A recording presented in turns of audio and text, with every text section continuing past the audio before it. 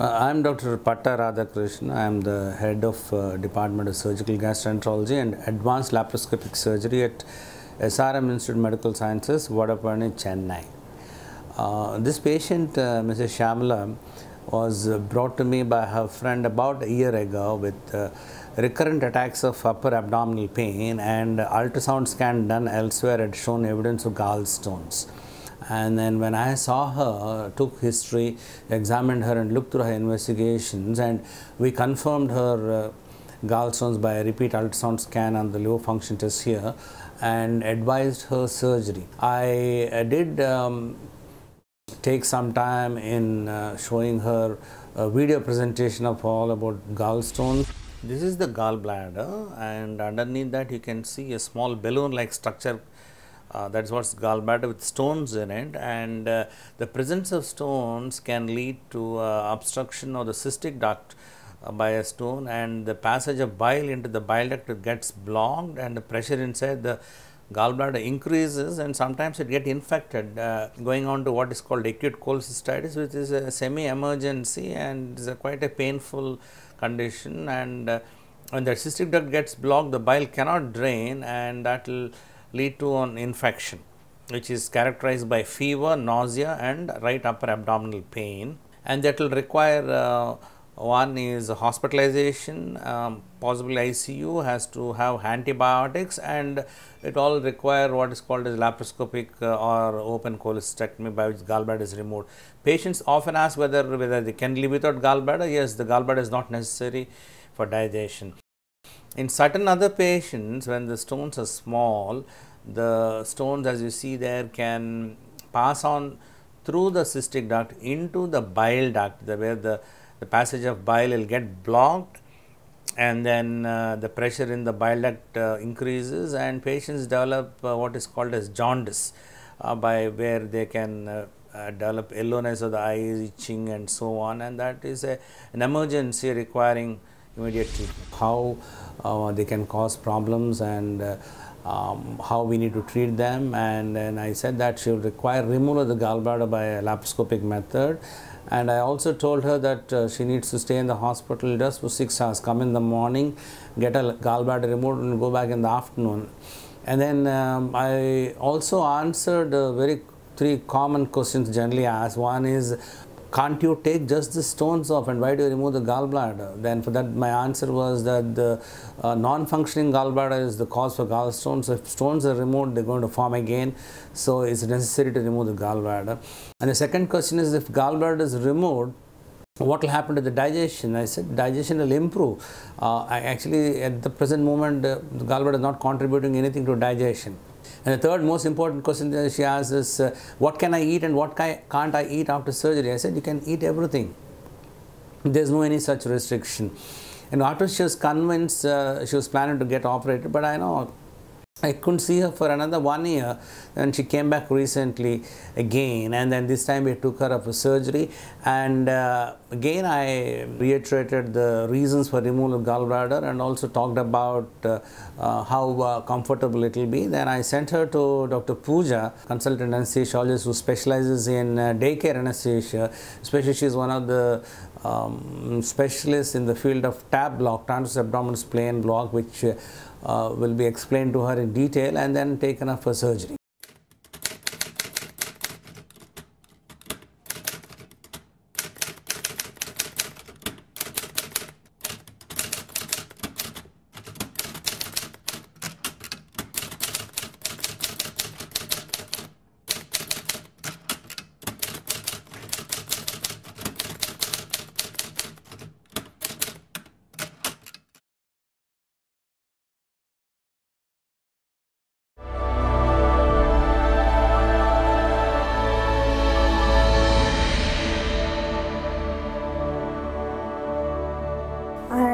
Dr. Pooja Bagdi Agrawal, anesthesiologist at SIMS Hospitals. So we have a patient today who I am going to see, and she is scheduled for a ambulatory laparoscopic cholecystectomy tomorrow. The question is ambulatory laparoscopic cholecystectomy possible, or in layman words, a daycare surgery of the gallbladder possible. It is being done in the Western world day in and day out. It is the standard of care there. In India, we want to popularize this concept because it's safe and the patients will also be happy. So how is it possible? The anesthesiologist plays an important role in daycare surgeries. All patients are most worried about pain. Will I be okay, doctor, if I go home? Will I have pain? Will I have any nausea? Will I have vomiting? Will I be able to walk? Will I need help? Will I be able to manage by myself? The answer to all these questions are yes. You will have no pain. You will be able to walk. You will have no nausea. You will have no vomiting. So this has been made possible by some anesthesia techniques. So along with the balanced general anesthesia, we do a ultrasound guided bilateral dual tap block. When the patient is under general anesthesia, with the help of ultrasound, we give them a block that blocks the nerves that supply the abdominal wall. So when the patient wakes up, he or she will be comfortable enough to walk about. Let me explain this as a sequence of events. So once the surgeon has seen the patient and feels that the patient requires a gallbladder removal surgery, he assesses the patient and decides, okay, fine, this patient is all right, this patient can be done, and sends to the anesthesiologist. So can all patients be done as daycare? Most of the patients can be done, except patients who have severe heart disease, severe lung problems, liver problems, kidney problems, we don't prefer to do them as daycare. Obese people, can they be done as daycare? Yes, we have done up to BMI of 45 as daycare. It depends on their effort tolerance and depends on other factors as well. Wherever possible, for whoever possible, we feel that they will be okay to have a daycare. We also look at the social aspect, that they should have someone at home to be with them. Can the elderly be done? Yes, the elderly also can have a daycare laparoscopic surgery. So once a patient comes to me for a pre-op assessment, I assess the patient, look at her bloods, her investigations, and feel if everything is normal. Then we explain to the patient that she has to be fasting for 8 hours for solid food and milk, but we allow them to have water till 3 hours before the surgery time. Then we tell them that once she has to report to the daycare 2 hours prior to the scheduled time of the surgery. Once she comes to the hospital, she will be directed to the daycare unit. He or she will be given hospital attire to wear, and once all the paper formalities are done, they will be shifted to the operation theatre where I will see them. We'll put an IV line for them, take them to the operation theatre. There will be few people around them. All are there for their well-being and to take care during the procedure. The surgeons, the anesthetists, the nurses, the OT technicians, the housekeeping people.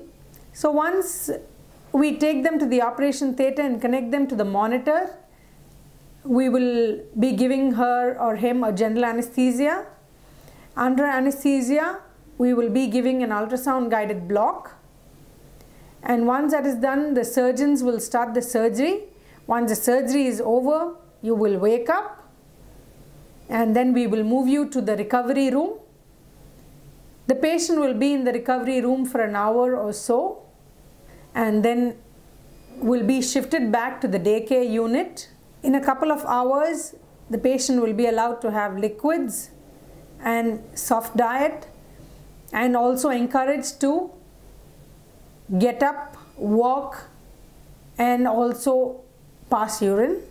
With this technique, most of the patients are able to get up and walk in about 3 hours, and they usually go home in about 6 hours.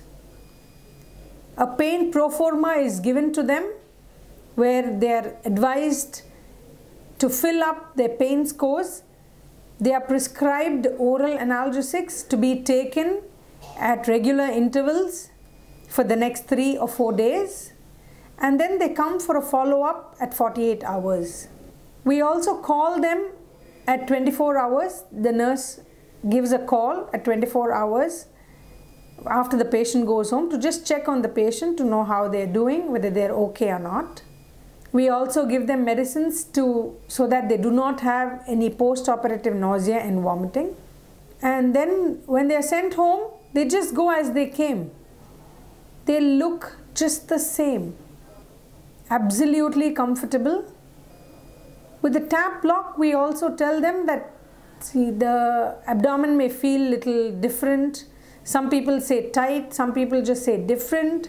We use the local anesthetic, so we have had patients who have given us a feedback that the abdomen feels a little different for even up to 36 hours, but they don't feel pain. So when they have no pain, when they have no nausea, when they have no vomiting, they're all very comfortable to go home and they're very confident. And a lot goes into when we communicate with them, when we tell them what to expect, when they know what to expect, then they deal with it better and then they know it's possible.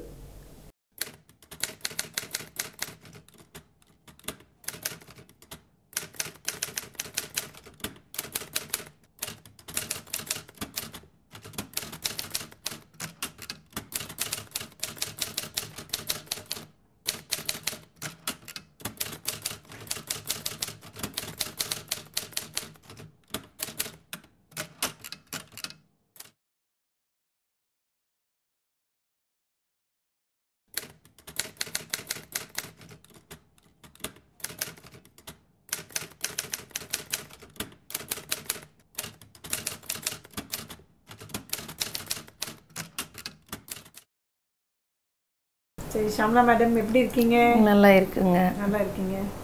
இப்போ operation பண்ணிட்டு வீட்டுக்கு போனீங்க. அந்த night என்ன சாப்பிட்டீங்க? Night idli சாப்பிட்டேன். Idli. Juice சாப்பிட்டேன். நல்லா தூக்கம் இல்லை, ஒன்றுமே இல்லை. எப்படி இருந்துச்சு? அப்போ நெக்ஸ்ட் டே என்ன நார்மலாக இருந்தீங்களா? நார்மலாக காலையில் ப்ரஷ் பண்ணிவிட்டு சாப்பிட்டேன், குளிச்சுட்டேன். நான் ஹாப்பி, ஒன்றும் பெயின் இல்லாமல் இருந்துட்டேன்.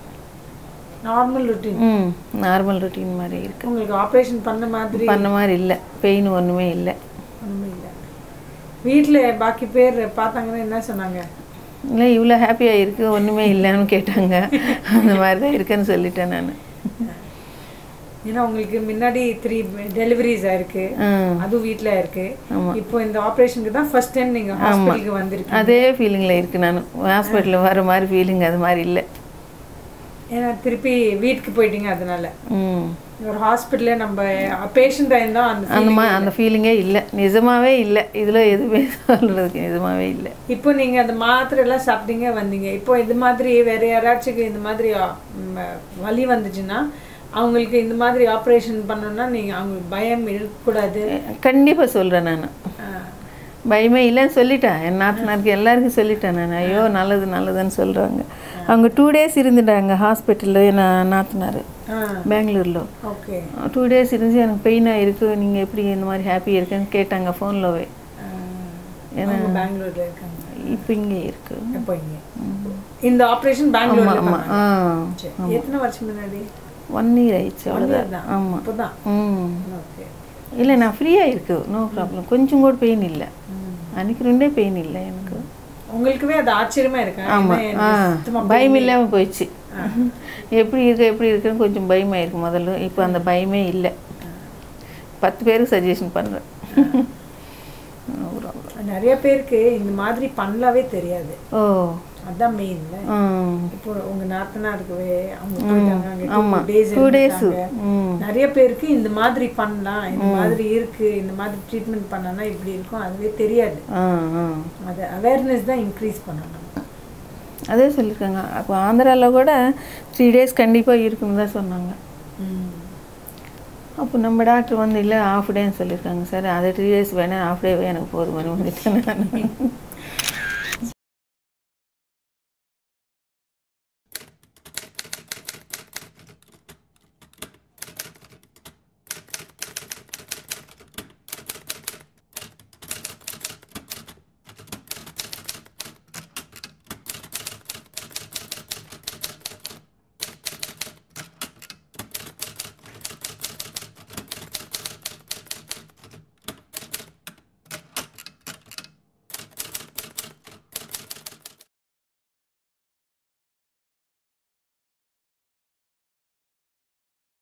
So you have seen a lady who was very apprehensive about her laparoscopic surgery and the pain and the duration of recovery thereafter, recovered so well, so quickly, and a lot of the credit goes to Dr. Pooja and her tab block. But then again, what is the surgeon's role in making this daycare laparoscopic surgery possible is, one is a selection of patients, and one has to be careful in selecting patients and should avoid patients with major cardiac disease, severe hypothyroidism or coagulation disorders or high-grade cirrhosis. Then again, even very severe cases of acute cholecystitis where the chances of conversion or more should be avoided. Then again, one has to follow a standard operative technique, in that certain technique should be followed, so one knows as to what should be the outcome with that particular technique. Then again, one should be very careful with hemostasis. Generally, in the last about 750 cases of gallbladder surgeries we have done laparoscopically as daycare, only 2 patients we would put a drain, and the drain we removed the following day. So that goes to show that we are very, very careful with hemostasis. And then again, the thing which intrigues us, which wasn't earlier, was how is this patients recovering so very well? They don't have any visceral pain, somatic pain, etc. So the modern anesthesia has done a lot of good to it, and then of course a safe and sound technique should help. Thank you.